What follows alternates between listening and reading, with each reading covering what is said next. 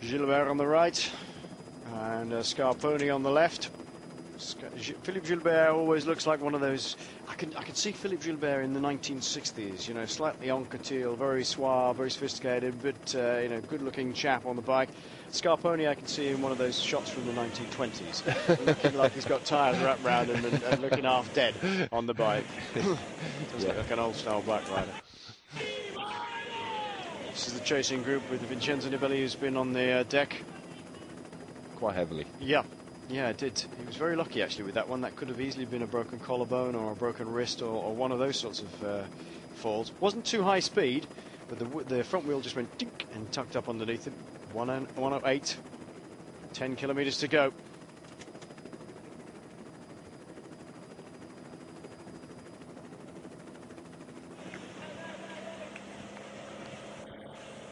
There's Nieve, Mikel Nieve of Euskaltel Euskadi. The two Caisse riders are Pablo, Lastras and Rigoberto Urán. That is Vincenzo Nibali. Then Jakob Fuglsang of Saxo Bank. And the other riders in the breakaway, if I can remember who they were, just looking at them. Bolka Malema of Rabobank. I can't remember who the last guy was. For a minute. I'll remember. Oh, Sánchez. Of Euskaltel. How can I forget that? Under 10 kilometers to go then to the finish, and the gap is still going out. This is very surprising. They're not really getting it together to work particularly well, but they're not going too badly. I'm surprised it's got another few seconds out. Well, I'm not too surprised, to be honest with you, because every time that they swing off the front, there's someone there kind of just letting the gap in again. Yeah. And unless all the riders are kind of committing to the chase here now, you're not really going to get anywhere. You know, with the likes of Sánchez sitting on the wheel and Rigoberto Urán sitting on the wheel as well, together with Bolka Malema and the rest of them, it's just not going to be 100% commitment. And ultimately working two guys against these two guys. They're clearly the stronger two riders in the race, and that's why they're out front. Yep, that's a good point to make, isn't it? It's not actually 7 against 2, or it's actually 2 against 2, because if you're only just pulling off the front, somebody else going ahead, and there's a big gap, then you might as well just have 2 people chasing rather than 7. Yeah, and obviously these two guys are going to be very committed. They've got a good gap. They're not going to want to let that go until we get into the final couple of kilometers and they can start playing a bit of cat and mouse. The bigger the advantage they have, the more tactics they can allow themselves to play with over the final couple of kilometers. So there will be full commitment from these guys until the very, very end. Mark Fairclough writing in on the Twitter feed, which is spokesmen, saying, gosh, the guy from Quickstep's hard. He gave a big grin as they went through the puddle. I think it was more a grimace, actually. That's Carlos Barredo, who seems to have been able to rein in his natural enthusiasm to attack everybody at any point in any race. This is not going to happen, is it? Because they're all over the shop bit. Yeah. And there's a lot of riders, I think, suffering in this little group, or a number of riders suffering. There's Sánchez, not looking happy. Barredo, not looking happy. And certainly Nibali wasn't looking happy either. These two are ploughing on with 8 kilometers to go. It's going to be a 2-horse race, unless something drastic happens. Okay, cards on the table. These two.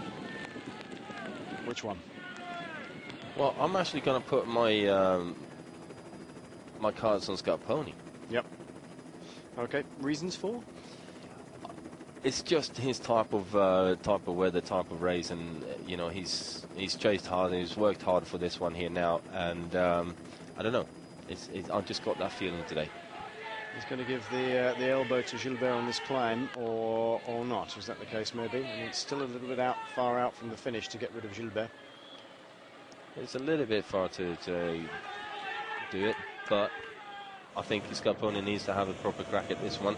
There are a couple of, should we call it, interesting corners on the way coming off this little climb as well. So, yeah, I think Gilbert has got the commitment in terms of and the speed on the descent on Scarponi. So, it's really anyone's race, to be honest.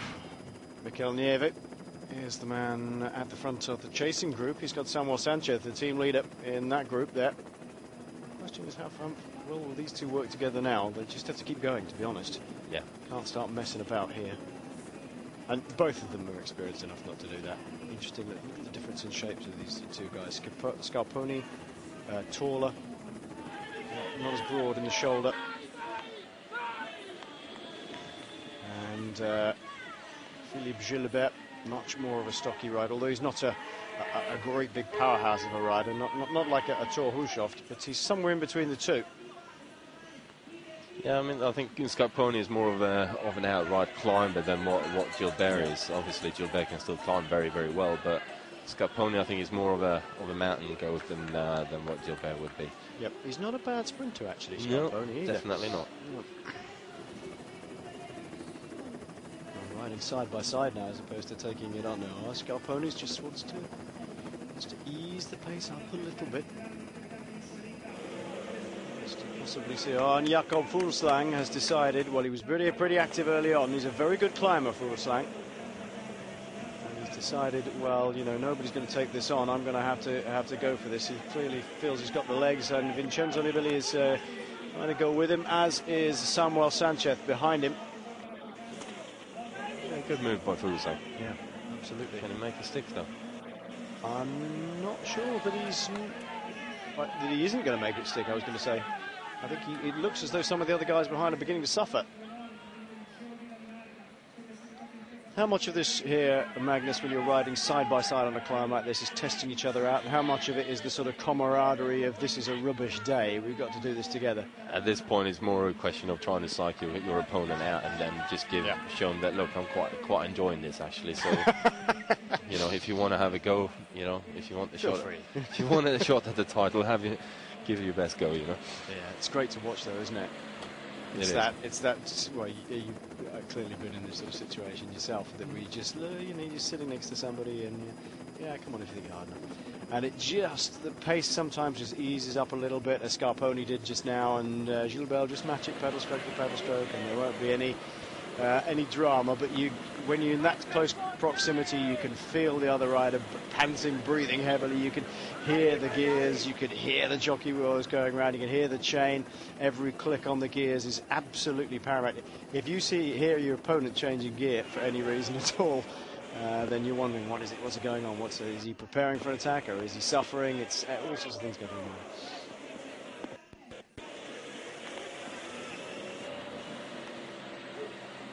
They are side by side then.